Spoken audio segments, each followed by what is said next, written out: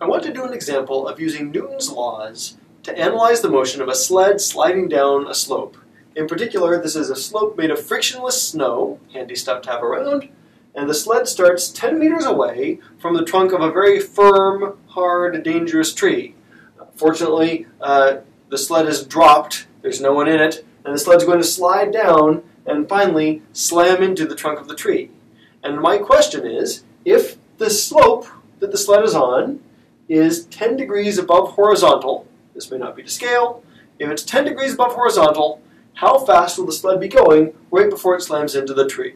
That's the question we want to ask. And to analyze this, I'm going to use this as an opportunity to go through our standard problem-solving strategy for force problems. You can use this way of thinking about problems for just about any force problem ever. This one's relatively straightforward. There aren't that many pieces going on, but even if you have multiple objects interacting, you can use this strategy multiple times to bring it all together and understand how they work. So here's what we're going to do. Our problem-solving strategy looks something like this. Step one in our force problem-solving strategy is always going to be to identify the forces on our choice of system. For this particular example, for this scenario, it's pretty clear that the system we care about is the sled. And so to identify the forces, the way that I always do this, first, I guess I always draw a picture. Always draw a picture. It's really helpful to draw a picture. And the other thing I do, I will draw a dotted line around the system of interest, a dotted line around the sled to separate my choice of system from the environment. I've drawn that dotted line, now I've separated the sled from everything else in the universe except for the sled. That's my choice of system, and the dotted line helps me visualize that. Once I've done that, to identify the forces, what I can do is be very systematic. I look at every place where the outside world touches the system. So looking at this, there's a contact point, well, contact surface really, between the sled and the snow. I'll draw a single dot, even though it's a whole surface in contact. I'll draw that dot. If I really wanted to be picky, I could show air hitting the sled from in front. If I wanted to keep track of air resistance, I'm going to be lazy and not worry about air resistance right now. Other things, so that's the only point of contact between the sled and something else. The owner has dropped it already. So, okay, I've got that. I've done this. Now for each one of those contact points that I identified, I list the types of forces that happen there. Anytime I have two surfaces in contact, I always want to include a normal force at that point. Normal, as you've probably learned, normal doesn't mean typical like it does in ordinary language. When a physicist talks about a normal force, we're talking about the mathematical sense of the word normal, which means perpendicular to a surface. So a normal force is a force perpendicular to the surface of this tilted sheet of snow that the sled is going down. I'm going to name that force, and I'm going to go ahead and assign a symbol to it. I'll use F sub n. Other people use just a lowercase n. Whatever symbol works for you, I'm fine with that. F sub n is what our current textbook is using, so I'll run with it. So normal force, F sub n. In general, anytime I have a normal force in a problem, I also list a friction force. Because every normal force can produce a friction force. But here, and friction would usually be written with a little f vector. That's the traditional form of a friction vector. But for us, it says frictionless snow, so we get to ignore that. Unless it says frictionless, assume there's friction if there's a normal force. Normal force comes with friction. Friction will always come with a normal force. Okay, got that. That's the only contact point if we're ignoring air resistance. So the other thing we can do is we can look at long-range forces. What are some of the long-range forces that exist in the universe? Well, electric attraction and repulsion, magnetic forces are long-range forces, but most important for us, gravity is a long-range force. And gravity, and again, different sources do this differently. The textbook I'm using now calls this the force of gravity, Fg. Some textbooks will refer to this force as weight, W. But whatever you want to use, you can call it Bob if you wanted to, as long as you define it somewhere. And we've got our normal force, we've got gravity. That's our complete list of forces. We've gone to every point where it was in contact, we've listed the contact forces there, and then we've looked at the long-range forces. This is all we've got. All right, so I've done that. That was step 1, to identify the forces. Step 2 is always to draw the free body diagram of the system. And as usual, physicists call this FBD because we write down free body diagrams so often that an abbreviation is worthwhile. The free body diagram, remember how this works. For a free body diagram, I take the list of forces I have, I represent my system, the sled, as a single point, and then I go through my list of forces and I draw the direction for each one. So the normal force, we said earlier, that points normal to the surface, perpendicular to the surface. That means it's tilted, again, not to scale. There's my normal force, that's supposed to be an N really. There's my normal force vector, and my gravitational force, by definition, points straight down. In my picture, this will do nicely. That's my gravitational force. And those are my two forces, so that's my free body diagram. That's the core of the free body diagram anyway. The other things that I always like to include with a free body diagram are, first, I like to draw an arrow, or I often represent it as a double arrow, next to the diagram representing acceleration, the direction of acceleration, which is also the net force vector. Again, different sources label this in different ways. But looking at this, which way is our sled going to accelerate? Here's the deal. I know that it's in contact with the surface. So unless something really weird is happening, it's not going to go flying off into the distance or something, or burrowing down into the snow. Unless, if things work the way I expect them to, the sled is going to move along the surface. That's true anytime you have a normal force in your problem. As long as the surface itself isn't moving, we don't have like the earth, the ground billowing up beneath this or something. As long as the surface is held steady, then the motion of the object is going to be along the surface. And pretty clearly to me, it's going to be down the hill, not up the hill for the acceleration. So I'll go ahead and draw in my acceleration vector down the hill. There we go. That's my acceleration vector. And I draw that, I think of that as part of my free body diagram, or at least an important accessory to it. Maybe it's some bling or something for my free body diagram. We've got that. Okay.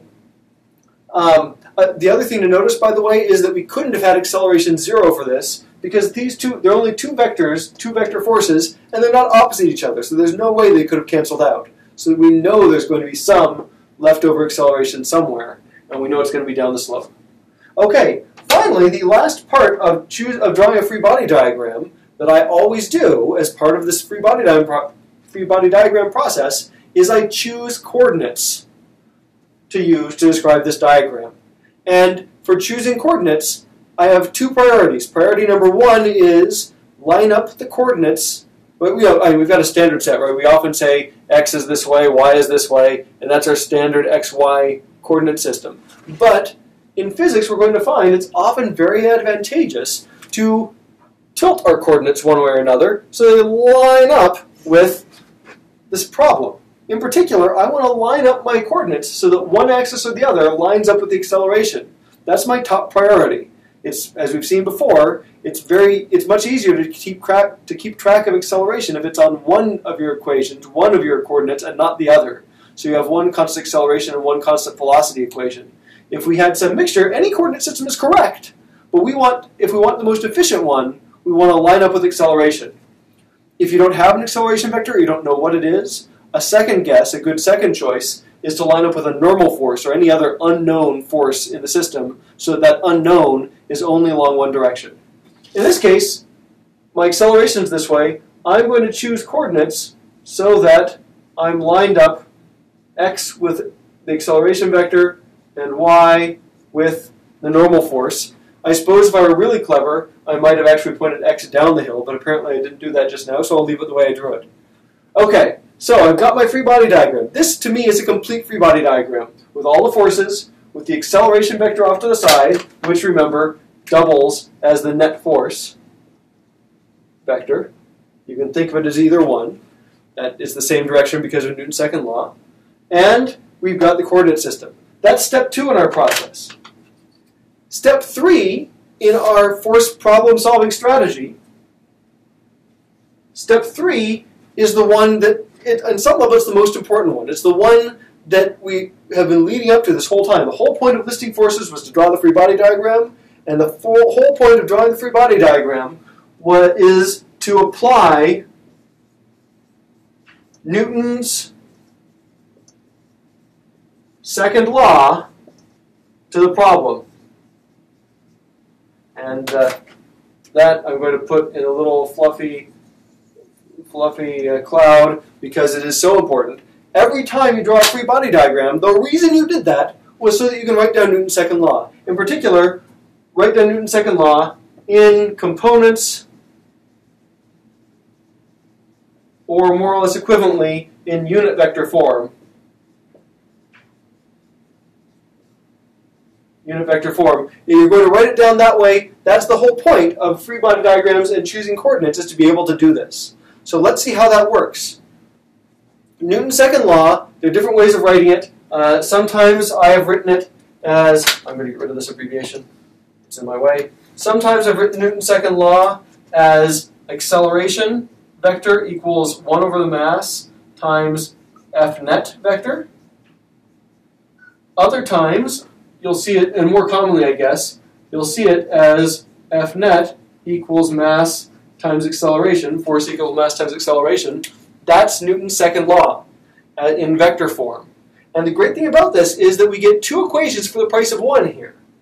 Let's look up here. Remember, we get an x equation and a y equation for this. So I'm going to go ahead and write this down. I'm going to say that ax equals 1 over mass times the x component of the net force. And I can write down that ay equals 1 over mass times the y component of the net force. And it turns out I know what the net force is. Let me clear this out of the way just to point out, this is 1 over mass times, the net force is just the sum of these things.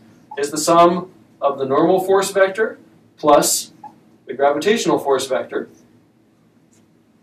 or n and w if you do it that way. It's the sum of those 2 vectors. And so, again, I can do this without even thinking about what the problem is, apart from knowing this list of forces. I can say my ax is going to be 1 over m times the x component of normal force plus the x component of gravitational force. I haven't even thought about which way those point or anything. I can just write it down. Similarly, this is 1 over m times the y component of normal force plus the y component of gravitational force. So I've done this. I've written down Newton's second law sort of in components, but not with any details in there. Now is the part where I have to actually use my physics knowledge, my free body diagram, to fill in those details. Here's how we do it. I've chosen coordinates. The easiest way I found to do this is to lightly dot in my coordinate axes through the dot at the center of my free body diagram. There we have the coordinate axes dotted in. Now, they're tilted. You need to figure out how to deal with the tilt here. There are a couple ways to do it. One way, because the point is, we have the normal force along the y direction. We know we can read off directly from there what the components are. But the gravitational force is at some funny angle. I need to know what that angle is. So here's what I do. I know that the coordinates here are defined relative to horizontal, right? This angle is my angle theta, the 10-degree angle of my slope. That's just sort of copied over from the picture. That's where I have it, so I copy that angle over. There are a couple ways I can identify useful angles for my gravitational force vector here. One of them is to just do a very visual thing to say, okay, I've got x and y. They started off like this, and I tilted my coordinates by 10 degrees. And so that tells me, by angle theta, that tells me that this angle down here must also be angle theta. If you just picture what had to happen to turn down and right into angle on angle, the whole thing just tilted from this to this. Of course they tilted by the same amount. That's the visual way to do it. Another way that I've seen work for some people is being very mathy. I know that this is a right angle. My x and y, my tilted x and y are a 90-degree angle. So that tells me that this angle right here must be 90 degrees minus theta. But I also now know that horizontal and vertical are a 90-degree angle. So this angle must be 90 minus theta, which is just theta. So you can also work through it that way by labeling each individual angle along the way as you go around. This is good enough for me. This is either one of those will get me to know the theta I need down here. Finally, I know it's getting a little cluttered here, I apologize. Finally, I want this force of gravity vector to be the hypotenuse of some right triangle. I know that angle theta that's labeled there should be inside the right triangle, so I know something about it, so I can use trigonometry on the triangle. So what I've done, you can see, naturally, one of my coordinate axes went through the tail of the force of gravity vector. To make a right triangle that fits for these coordinates, I don't want to draw a horizontal line here because that wouldn't be the hypotenuse. I want to draw something parallel to the x-axis. So what I'm going to do, I'm going to come down to where the tip of force gravity is, that vector, and I'm going to draw a line parallel to x, like so. Parallel to x, or at least try to. This is suddenly a right angle. That is a right triangle now that I have with the force of gravity as the hypotenuse. Again, I naturally had the y-axis going through the tail of my vector. I just drew a line parallel to x through the tip of my vector, and that built me a right triangle that matched my tilted coordinates. So what's that mean? That means that this side over here is f sub x of gravity, and this side over here is f sub y of gravity, the x and the y components of the force of gravity. Cool, I've got those, so what am I going to do? I know those are, that means I can figure out from this picture what those look like, what these different components are. So in particular, let me just jot it down. The normal force, x component, is 0, because it's purely in the y direction. The normal force y component is, I'll just call it Fn with no vector sign or anything. The full magnitude of the normal force is in the plus y direction. The gravitational force, oh, that's not what I meant to do, there's supposed to be an x in there. The gravitational force x component is, well, that's here. First of all, I notice it's in my negative x direction. So it's negative, and then this is opposite the angle that I have labeled, opposite my theta. So that's the sine. I know the sine of theta is opposite over hypotenuse. That means this is minus strength of the force of gravity times the sine of theta, or in other words, minus mg sine of theta. Notice the minus sign is here inside the component equation. There was not a minus sign down here, because this is just writing down adding the components. This is a mindless step. This is where the interesting part comes.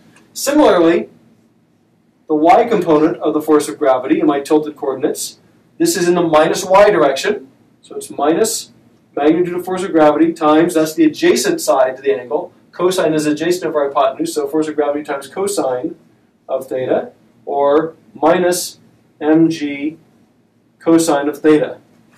I now have all four of those components written down, and I can put them into my two component equations. Again, I could be doing all this with unit vector form as a single vector equation without splitting it into separate equations. That's actually the way I kind of like to do it when I'm doing things on my own notes. But I found that for most students in an introductory class, it's easier to do the x and the y equations separately. So that's why I'm modeling it that way. Let's do it. Let's put this all together.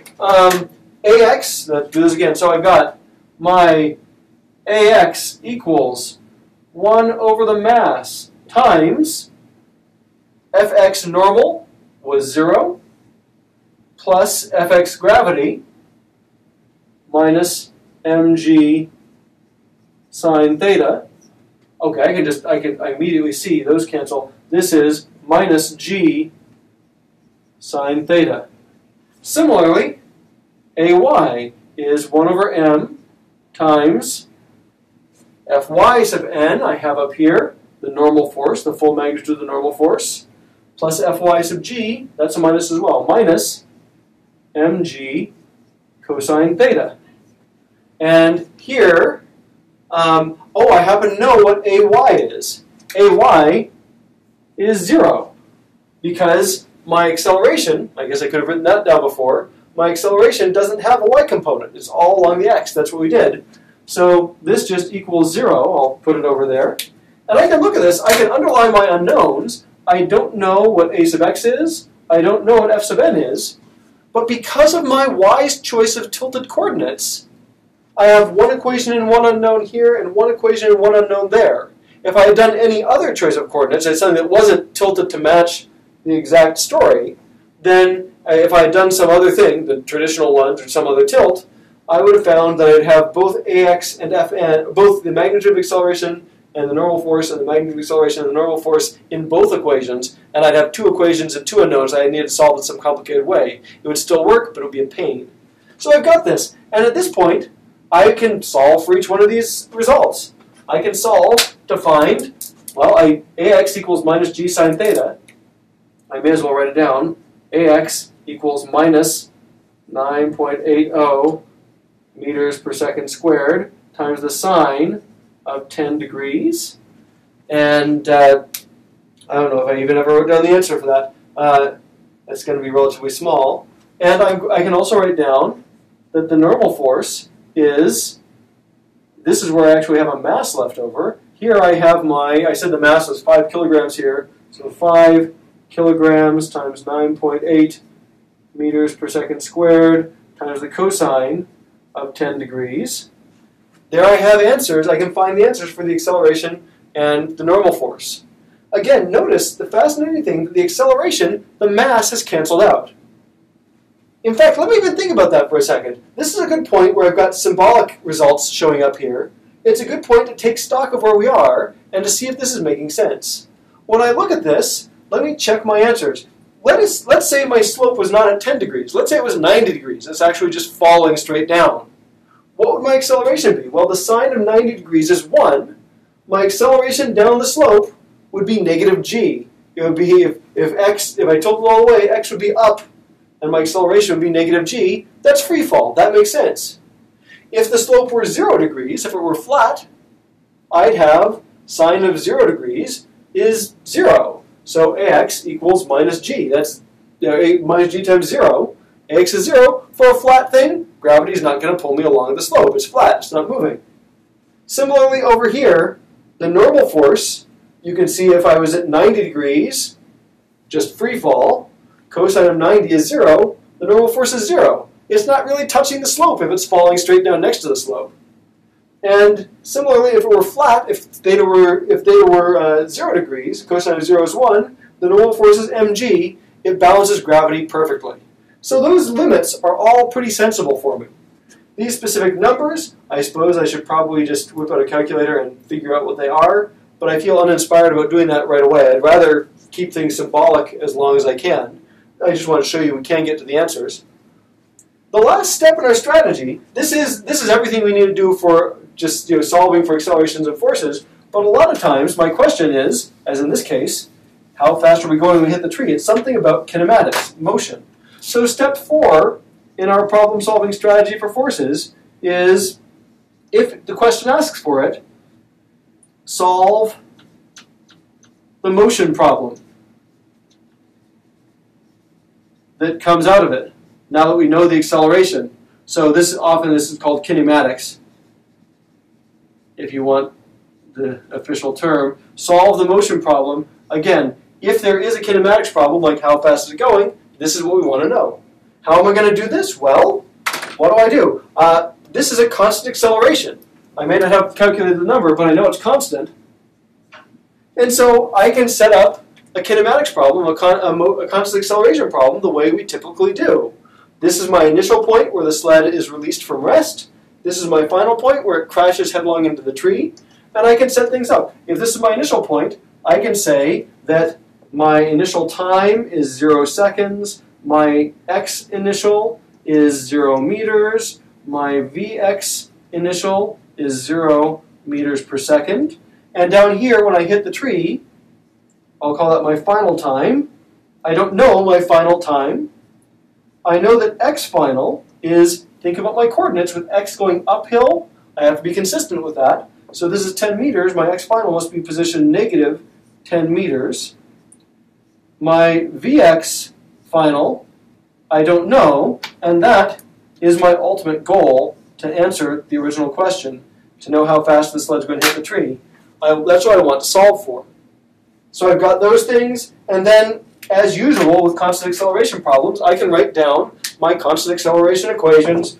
This is probably old hat by now, but I can go ahead and do it. I've got Vx final equals Vx initial plus Ax times T final minus T initial. I've got x final equals x initial plus Vx initial times T final minus T initial plus 1/2 Ax T final minus T initial squared. And the third equation I usually write down is the V squared one. Vx final squared equals Vx initial squared plus 2Ax times x final minus x initial. But apparently I didn't quite erase that enough. Okay, I've got 3 equations written down. Let me see what goes into them. I plug in zeros into my equations as usual. So my initial time is 0, my initial position is 0, zeros, zeros. My initial velocity was also 0, so I should get rid of that. Oh, that whole term is 0. Initial velocity is 0, initial position is 0. Cool, I've plugged in zeros. I can underline unknowns. You know, before I underline unknowns, I'm going to copy this down. I'll erase this step. I could erase my free body diagram at this point, but I love my free body diagram so much I'm going to leave it there. Copying this down, I know Vx final equals 0 plus Ax T final. I know x final equals 0 plus 0 times whatever plus 1/2 Ax T final squared. And I know Vx final squared equals 0 plus 2Ax, and then x initial is 0, so x final. That's my 3 equations. Let me now, again, I like to underline unknowns in equations just to sort of keep track of where I am. And my unknowns here are t final and Vx final. So Vx final, t final, t final, Vx final. There we go. I have these 3 equations. I'm looking for how fast we're going when the sled hits the tree. Well, you can always find a solution using the first 2 equations by combining them the right way. I could find time from the second one and plug it in here to find Vx final. But this one is going to be the fastest way to get this. I have it right there. So I'll use this equation. I'll say that I'll use this equation and just say that Vx final equals the square root of 2 times Ax over here was minus g sine theta times x final. And anytime I can take a square root in physics, I have to write plus or minus in front of it. So I've got that. I can plug in numbers. This is plus or minus the square root of 2 times minus 9.80 meters per second squared times the sine of 10 degrees times negative 10 meters. Okay, there's that. Looking at this, there are things that make me happy. My negative signs here and here cancel out, so I get a positive under the square root. That means I don't have an imaginary answer, thank goodness. And looking at it, I notice that I have meters times meters over second squared, meters squared over second squared, so I know that my final number is going to be in meters per second. This I can just plug into a calculator, and that I actually did do in advance. That square root comes out to be, well, underneath it's 34 meters squared per second squared, so I get about 5.8 meters per second. I still have to choose plus or minus sign, and well, my plus x direction is up the hill. I'm going to be moving down the hill, so this must be the minus 5.8 meters per second. There's my final answer to this whole problem, is that minus 5.8 meters per second. So let me just remind you of what we just did and what we've just seen. We got the answer, it feels good. I did some double checks, some reasonableness double checks in the middle of the whole calculation. Let me run through what the steps were. Step 1 was to identify forces, which involved drawing a picture, dotted line around your system. Step 2 was to draw the free body diagram. Always draw the free body diagram. Then step 3, every single time you draw a free body diagram, the whole point of doing it was to use and write down Newton's second law.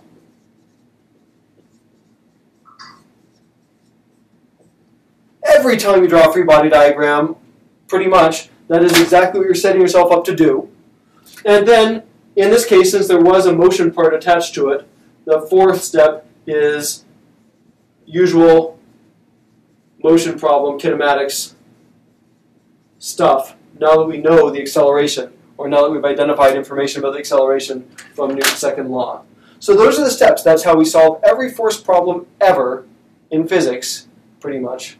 Sometimes you need to have more than one system at a time and talk about interactions using Newton's third law, but the basic idea is always the same. These 4 steps, they'll carry you through.